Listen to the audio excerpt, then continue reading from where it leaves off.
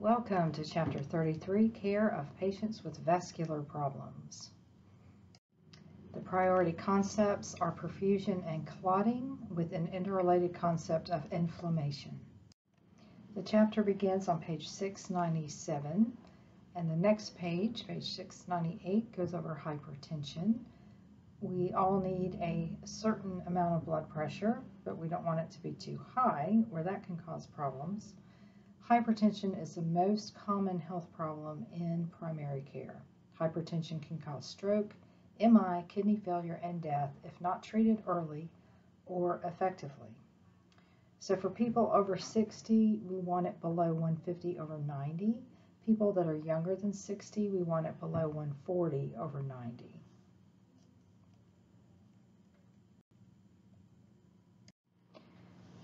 There are four systems that play a major role in maintaining our blood pressure. We have an arterial baroreceptor system. This is where the arterial baroreceptors monitor the level of arterial pressure and counteract a rise in arterial pressure. Regulation of body fluids is another control system. There are changes in blood volume and fluid volume that affect the systemic arterial pressure. If the kidneys are functioning adequately, a rise in systemic arterial pressure produces excessive voiding, which will cause a fall in pressure. The renin-angiotensin-aldosterone system plays an important role in regulating blood volume and systemic vascular resistance. Together, these influence cardiac output as well as arterial pressure. Then we have vascular autoregulation. This refers to the intrinsic ability of an organ to maintain constant blood flow despite changes in blood pressure. Essential hypertension. What do we know about essential hypertension? There is no known cause, okay? It is also known as primary hypertension. This is the most common type of hypertension, and it results in damage to vital organs. It causes a thickening of the arterioles. Common risk factors include obesity, smoking, stress, and family history. If you look on page 700, table 33.2 shows you an etiology of hypertension, and on the left you have essential or primary hypertension, and on the right you have secondary hypertension. So again, if there's no underlying cause that is obvious, then it is known as primary hypertension. If somebody has kidney disease or pregnancy or something like that, or even drugs can induce hypertension, but there's a known cause, then it is secondary hypertension. So again, secondary high blood pressure, secondary hypertension is caused by another medical condition. Malignant hypertension, also known as hypertensive crisis, is a medical emergency. It is a severe type of elevated blood pressure that rapidly progresses and is considered a medical emergency. Symptoms include morning headaches, blurred vision, and dyspnea or symptoms of uremia. The hypertensive crisis criteria is a systolic blood pressure greater than 200 and a diastolic greater than 150 or greater than 130 when there are pre-existing complications. A patient in hypertensive crisis may experience kidney failure, left ventricular heart failure, and stroke unless treated promptly. The etiology and genetic risk of hypertension. African Americans are more likely to have hypertension than others. If somebody has hyperlipidemia, they're older than 60, and they smoke, good chance that they will have high blood pressure if they have one or all of those. Obesity and physical inactivity also are risk factors. Secondary risk factors would be kidney disease. And again, you can look at table 33.2 on page 700.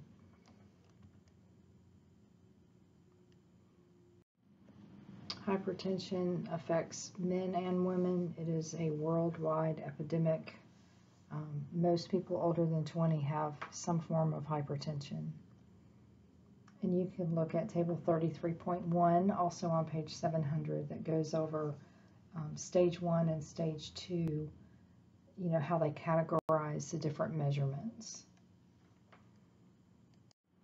So how do we combat hypertension, and what do we need to be teaching our patients about?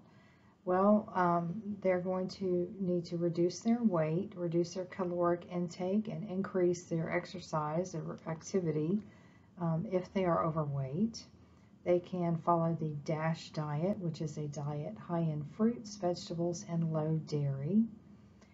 We want them to reduce their intake of sodium for sure. They need to be eating less than 1,500 milligrams of sodium per day. And they need to increase their physical activity, which I mentioned. They can do aerobic, they can do resistance training, or they can do isometric exercises. How do we assess for hypertension? Very important that it is caught early. A lot of people don't have any symptoms. If they do have symptoms, they may have dizziness or flushing. They may have headaches. You've probably heard of people who have a lot of headaches and they go and find out that they have high blood pressure. We would do a fundoscopic exam, which is where you check the eyes for vascular changes in the retina. You may also hear an abdominal bruit if there is renal artery stenosis, which would be caused by long-term hypertension. Psychosocially, if people are very stressed, often someone who's taking care of a loved one who's very sick may develop hypertension, or their hypertension can get worse. Sometimes students who are studying all the time and stressed out about school. So we want to assess coping strategies and help people to do everything they can to reduce their stress, to naturally reduce their hypertension. In looking at labs and things, there's not one lab that will tell you that somebody has hypertension. Mainly, you want to take the blood pressure in both arms, and the hypertension will be diagnosed after a series of blood pressures. So if somebody has high blood pressure one time, they're not going to be diagnosed with hypertension. So either, they come in the doctor's office and they have high blood pressure. Well, then they come in 6 months and they have it again, or in 3 months or whatever and have it again. The doctor also may tell someone to take their blood pressure every morning and write it down. And then over, a period of time, usually a month, if it remains high the whole time, they'll diagnose them with hypertension. Urinalysis, you may see catecholamines. There can be a tumor of the adrenal medulla, which would cause catecholamines to be released. An elevation in levels of serum corticoids and ketosteroids in the urine is also diagnostic of Cushing disease, which I think we touched on that, but you will hear more about that next semester. There's no x-rays to show that you have high blood pressure, but you could determine if somebody has an enlarged heart, okay, so some heart failure or signs of some cardiac problems. An EKG, the only thing you could really ascertain from that is, as far as the blood pressure, is just risk, common risk factors or things that could be making the high blood pressure worse, or vice versa, okay? But an EKG is not going to show high blood pressure. And let's see, you're going to look for protein in the urine, check the BUN and creatinine for kidney function. And of course, we look at the red blood cells to determine the amount of oxygenation and how well our organs are being oxygenated. When somebody has hypertension, it can cause a problem with that. If your blood vessels are constricted and the blood's not flowing as it should, and your heart's having to work harder, so there's not going to be the adequate oxygenation all the time that there should be.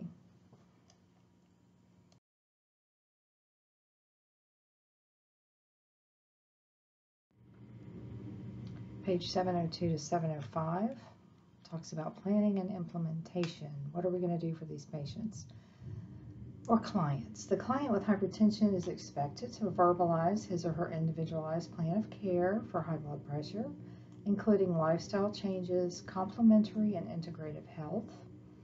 On page 703 and 704, it goes over the medical management as far as using drug therapy for hypertension. You have diuretics, you have beta blockers, calcium channel blockers, angiotensin converting enzyme inhibitors, otherwise known as ACE inhibitors, and angiotensin II receptor blockers, or ARBs. So again, that's on page 703 in your text. There's a big chart at the top.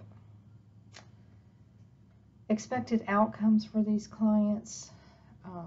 They are expected to adhere to the plan of care, including making necessary lifestyle changes. They've got to take their medications, and they've got to know what to do in the case of a hypertensive crisis. In talking about home care management and self-management education, we always want the patient and family to be involved in the plan of care as much as possible. That increases their adherence to the plan of care, especially when we're talking about taking medications and becoming more active, watching sodium intake. I mean, all of those they're going to be pretty major for somebody to do. Sometimes you have to kind of take one thing at a time and help them, get over one hurdle or make one goal so they'll go on to do another thing. You should never ask someone to quit smoking, go on a diet, and quit drinking beer all at the same time. It's not going to happen, I promise you. Okay, we need to urge the patients to report any unpleasant side effects related to medication. Patients need to have a blood pressure monitoring device, and they can pick that up easily at any pharmacy, and they're not that expensive these days. You can get them very expensive, but you can get inexpensive ones as well. And we want to make sure they understand about the sodium restriction, weight management, alcohol restriction, stress management, and exercise, and that they need to stop smoking. Okay, evaluating outcomes. We want them to verbalize an understanding of the plan of care, report adverse drug effects such as coughing, dizziness, or sexual dysfunction, and consistently adhere to the plan of care, including regular follow-up visits with the primary care provider. What is arteriosclerosis and atherosclerosis? Arteriosclerosis is a thickening or hardening of the arterial wall, often associated with aging, so we're naturally going to have some arteriosclerosis as we get older. Atherosclerosis is a type of arteriosclerosis that involves the formation of plaque within the arterial wall. The leading risk factor for this is cardiovascular disease. And if you look on page 707, table 33.4, you will see risk factors of atherosclerosis.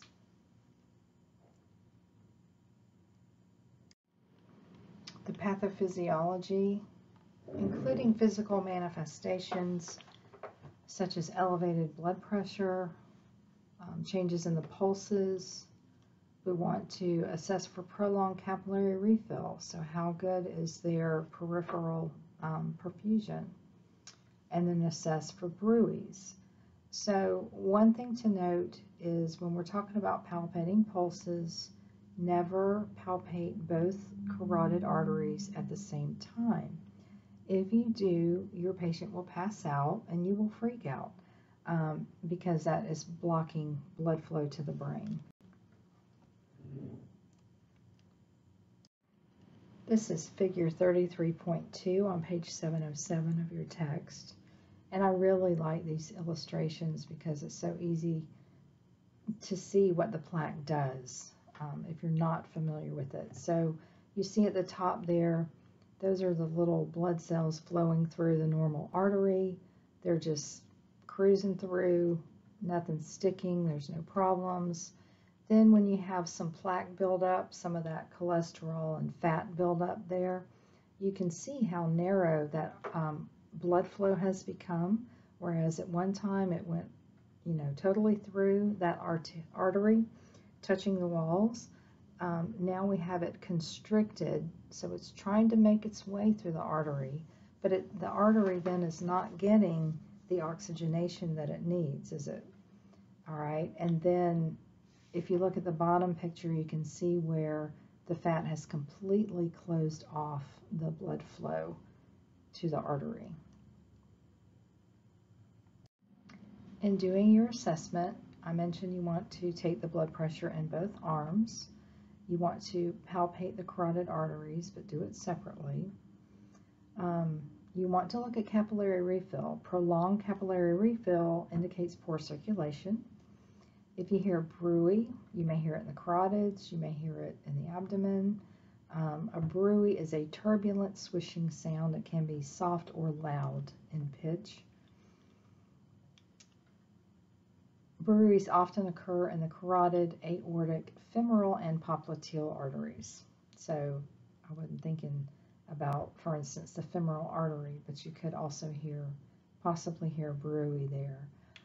It is more likely that as a nurse you will be maybe listening to the carotids, but you often will see, for instance, a cardiologist will listen to all the different areas for a bruit. Excuse me. And of course, we're going to look at the good and bad cholesterol so we can assess their risk factor for atherosclerosis. Interventions for these patients with arterio and atherosclerosis. Low-risk people should have total serum cholesterol levels evaluated every 4 to 6 years. When you get over 40, you're going to need to be evaluated more frequently, especially if you have cardiac history in your family. The modifiable risk factors, things that we can change, are nutrition, activity, and medication therapy. Medication therapy, this is found on page 708. Now this is medication therapy to lower cholesterol. So the most common drugs prescribed are called statins, and you have a whole list of them there: lovastatin, atorvastatin, simvastatin, fluvastatin. There are a lot of different statin drugs, and that's a good thing because a lot of people are allergic to them, or I should say they have side effects that they can't tolerate. A lot of people have bad muscle cramping in their legs, I mean severe muscle pain, where they won't take the statin. They'll be like, nope, I'm done with that. You have ezetimibe, and you have combination drugs, which are ezetimibe with a simvastatin or a statin. Okay. You also have PCSK9 inhibitors. So the most important thing is that people need to make sure they are taking their cholesterol-lowering medications consistently, and that they are going to call the provider if they have any of those really difficult side effects. Now we're talking about peripheral artery disease, also known as PAD.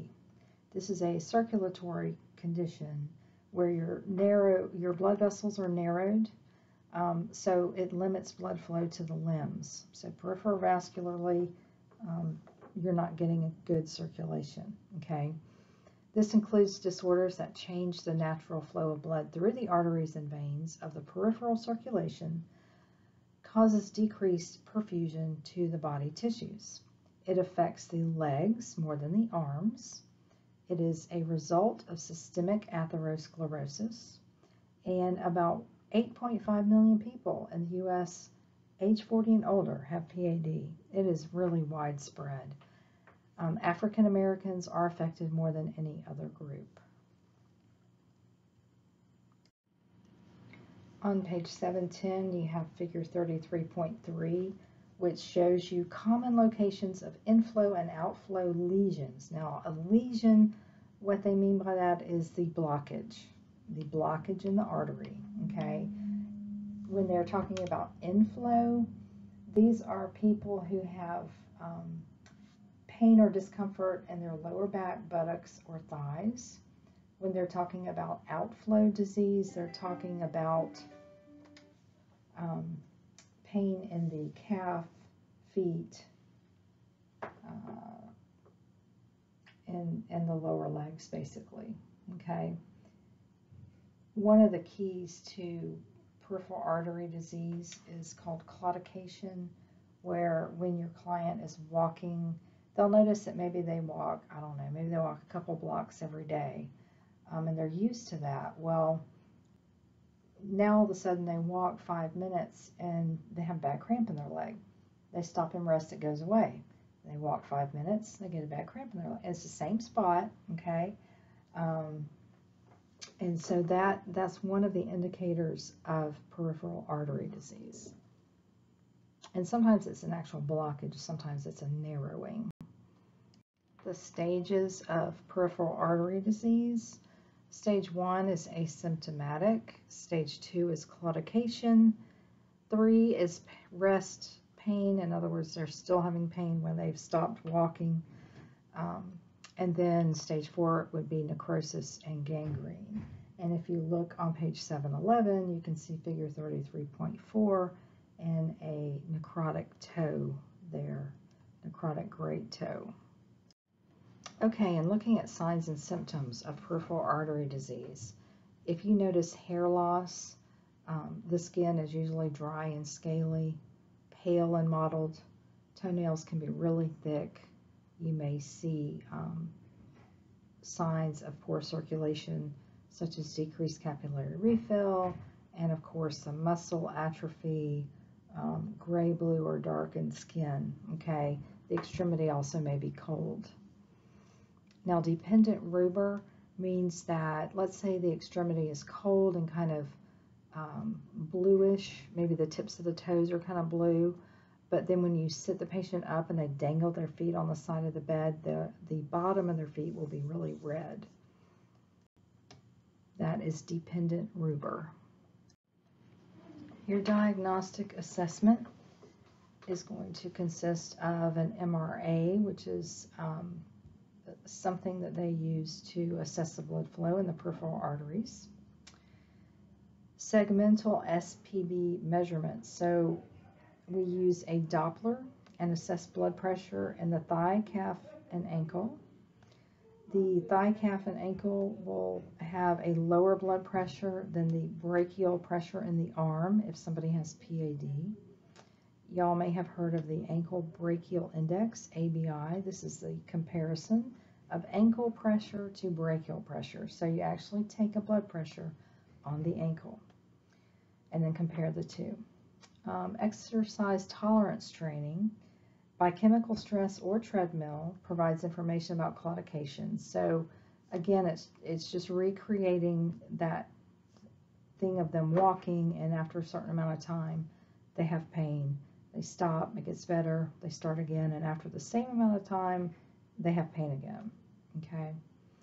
Then there's something called plethysmography, which evaluates arterial flow in the lower extremities. Page 711 to 713 talks about our interventions. For non-surgical management, we want to talk about exercise and positioning, promoting vasodilation, drug therapy such as anticoagulation or antiplatelet agents, percutaneous vascular intervention, and arterial revascularization. Now, the invasive non-surgical procedures, they're used to diagnose and also to treat the arterial flow, to increase the arterial flow in the affected leg, okay? So much like a heart catheterization where they inject dye and look at the arteries, they can inject dye in the femoral artery and go down the legs as it's shown in figure 33.3. You can kind of see where that would, where the dye would flow. And then they use the fluoroscopy to see the lesions, okay? So on page 712, you have key features of lower extremity ulcers. And you can see pictures of different types. Those of you who have been in clinical have seen some of these. That one on the toe looks very familiar there, that first picture. As far as surgical management, arterial revascularization is a surgical procedure that is used to increase arterial blood flow in an affected limb. Now what will happen with that is they will bypass the affected area, okay? So just like a coronary artery bypass, they can do this in other areas of the body as well. For instance, they can do an aortoiliac bypass or an aortofemoral bypass. In a bypass, the artificial tubes or grafts are placed near a section of the blood vessel that is blocked or narrowed. The graft creates a path so that the blood can move around the blockage. In this case, the grafts are placed on the aorta and the iliac or femoral arteries. This figure shows an axillofemoral bypass graft. This is on page 714, figure 33.6. And you can see that red tube on the right there going from the axilla all the way down to the femoral area. When you have an acute peripheral arterial occlusion, you're talking about acute limb ischemia. So this is a medical emergency. Acute limb ischemia is defined as a sudden loss of limb perfusion for up to 2 weeks after an inciting event. So this can occur in any peripheral artery of the upper or lower extremities. An embolus is the most common cause of a peripheral occlusion, and occlusions are more common in the lower extremities. In discussing arterial insufficiency, you may have heard of the 6 Ps. We're looking at pain, pallor, pulselessness, paresthesia, which is an abnormal sensation. Usually people describe it as pins and needles. It's usually caused by pressure on or damage to peripheral nerves. People may experience paralysis or poikilothermia, which is just coolness. They just had to add one more P, right? The 6 Ps. Treatment must be initiated promptly to avoid permanent damage or loss of an extremity. How are we going to treat this problem? Obviously, again, prompt treatment is necessary to prevent permanent damage or loss of the extremity. They can perform a thrombectomy or embolectomy under local anesthesia. That will remove the occlusion. We want to monitor for compartment syndrome. This occurs when tissue pressure within a confined body space becomes elevated and restricts blood flow. This can lead to tissue damage and tissue death. A client may have an aneurysm of a central artery. A rupture is the most frequent complication and is life-threatening because of abrupt and massive shock results.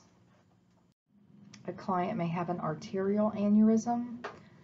This figure is 33.7 on page 717. These are common anatomic sites of arterial aneurysms. So you see how they can be anywhere along any artery. So up there in the shoulder, that's affecting the brachial artery, so they would have numbness in their arm, down their arm. That isn't as common, as I said a few minutes ago. It's not as common to have it in an upper extremity, but it can happen. Assessing aneurysms of central arteries. Sometimes a patient is asymptomatic. Sometimes with an abdominal aortic aneurysm, they have a gnawing pain. They will be able to see a pulsation in the upper abdomen. It's not detectable until it's at least 5 centimeters in diameter. Rupture symptoms are severe sudden pain in the back, lower abdomen, and radiating to the groin, buttocks, and legs.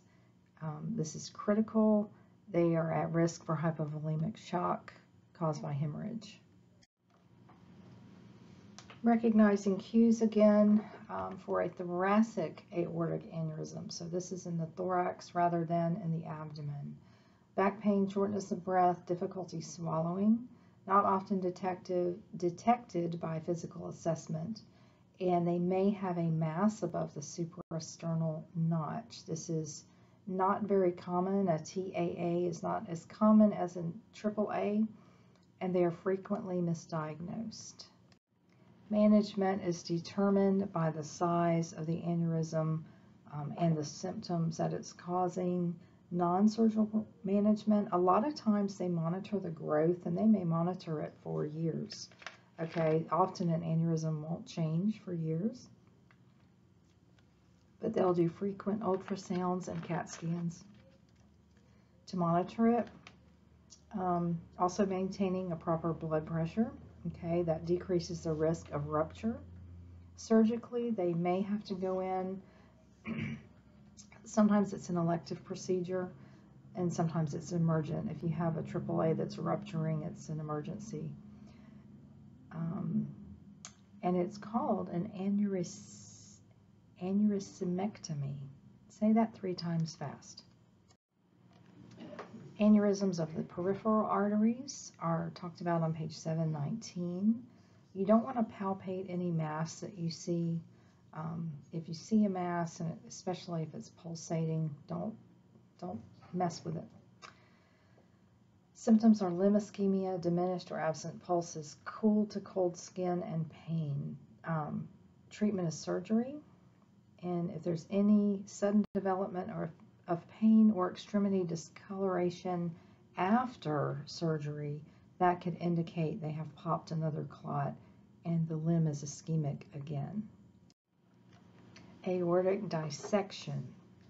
The aortic dissection is a medical emergency in which the inner layer of the large blood vessel branching off the heart, the aorta, tears. It's most common in men in their 60s and 70s. Symptoms include sudden severe chest or upper back pain that radiates to the neck and down the back, loss of consciousness, and shortness of breath. Treatment includes surgery and medications such as beta blockers. This is a highly lethal emergency situation. Page 719 talks about aneurysms of peripheral arteries. Your assessment will show sharp, tearing, ripping, or stabbing pain that moves from the point of origin. The patient's usually diaphoretic. They're feeling pretty bad. They are faint, nausea and vomiting, weak pulse, very apprehensive and anxious, decrease in pulses peripherally, and aortic regurgitation may be heard. Interventions, because this is an emergency surgery, we're going to need 2 large bore IVs put in. We're going to give normal saline and any medications ordered. They're going to need a Foley most likely, and subsequent treatment will depend on where the dissection is occurring. Peripheral venous disease on page 720. This is a circulatory disorder in which the veins that carry blood from the hands and feet to the heart become damaged or blocked. This can occur anywhere in the body. However, it most often affects the arms and legs and is commonly caused by a blood clot, often caused by defective valves. Also, if you have skeletal muscles that lack that contraction that helps to move the blood along in the right direction, that can be a cause of peripheral vascular disease as well. So the venous thromboembolus, all right, this is VTE is the current term that includes both deep vein thrombosis and pulmonary embolus. If you look on page 720, there is a clotting concept exemplar on venous thromboembolus. So a thrombus is the blood clot, okay? The Phlebothrombosis is a thrombus without inflammation. Thrombophlebitis refers to a thrombus that is associated with inflammation. So just think of the thrombophlebitis is phlebitis. There's going to be redness and warmth at the site, okay? Inflammation. Usually occurring in superficial veins, so you can see that redness and warmth. The DVT, or deep vein thrombosis, is it's the most common type of thrombophlebitis. All right, so you know we often talk about if somebody has a DVT, usually occurs in their calf, and one of the things that we will see is redness and warmth, or somewhere in the lower extremity. But that will be something that the patient sees as well, as well as the pain. Excuse me. With the PE, just in case you don't know, a blood clot becomes dislodged and travels up through the vascular system and into the lungs, where it becomes a pulmonary embolus. Virchow's triad describes the 3 factors necessary for the formation of a thrombosis. So for the formation of a blood clot, you've got to have stasis of the blood. That means it's sitting there, pooling, not going anywhere. Vessel wall injury, and altered blood coagulation. Some risk factors predispose for venous thrombosis, while others increase the risk of arterial thrombosis. Millions of people are affected by peripheral venous disease, and unfortunately many people die from pulmonary emboli. Okay, your assessment. Taking the patient's history, have they ever had a blood clot before? Do they have, or have they experienced prolonged periods of sitting or bed rest? Have they recently had surgery? Or are there any other factors that could affect their coagulation, which would make them more susceptible to a DVT or VTE? The Padua prediction score, this is the best available model for the assessment for the risk of VTE. It is meant to assess the risk, not to diagnose. All right, so it just talks about the risk. During the nursing assessment, 1 point is given for each of these characteristics: active cancer, previous VTE, reduced mobility, known thrombophilic condition, a recent surgery like in less than a month, an older adult, somebody over 70, cardiac or respiratory failure, acute MI or ischemic stroke, acute infection or rheumatologic disorder, obesity, and ongoing hormonal treatment. A score of 4 or more indicates that DVT is likely to occur. So the PPS scale is found on page 721. The patient may be asymptomatic. They probably will complain of calf or groin pain, and there may be an onset of leg swelling as well. So to diagnose these patients, we can do venous duplex ultrasonography, which is an ultrasound of the veins in whatever extremity is being affected, Doppler flow studies, an MRI, and the D-dimer test.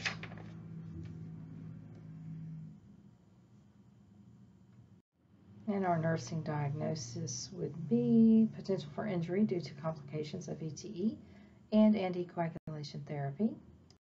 Our non-surgical interventions would include patient education, leg exercises, early ambulation, graduated compression stockings or TED hose, also SCDs, which they would have in the hospital, the sequential compression device, venous plexus foot pumps, and anticoagulant therapy. Surgically, we can do a thrombectomy, which is a surgical procedure where they remove the clot. I think we talked about that earlier. Also, there is such thing as an IVC filter. That means inferior vena cava. So they place a filter into the inferior vena cava. This will prevent blood clots from moving through the blood into the lungs. Home care and self-management. We want them to stop smoking. We want them to avoid oral contraceptives. These increase the risk of DVT. So if somebody has had DVTs, we don't want them taking oral contraceptives. We want to give them instructions on self-injections of heparin or Lovenox, whatever they're going home on. Give them Coumadin education if they're on Coumadin. Now they're going to need to avoid contact sports because of their anticoagulant therapy. They also need to inform the dentist and any healthcare providers if they're taking anticoagulant therapy. Avoid high-fat and vitamin K rich foods. Stay hydrated, avoid alcohol, and of course make sure they go for their follow-up appointments and lab draws. You can have venous insufficiency where you don't have a clot, but you have blood pooling because you have valves that aren't working properly. You may have veins that are kind of stretched out because of prolonged hypertension. This will cause leg edema, and if you've ever seen somebody who has like a swollen calf and ankle area and their feet, and then you can kind of see some speckles or raised areas sometimes even, or just little red marks around their ankles. They can develop dermatitis where they become itchy and uncomfortable in that area. The skin changes.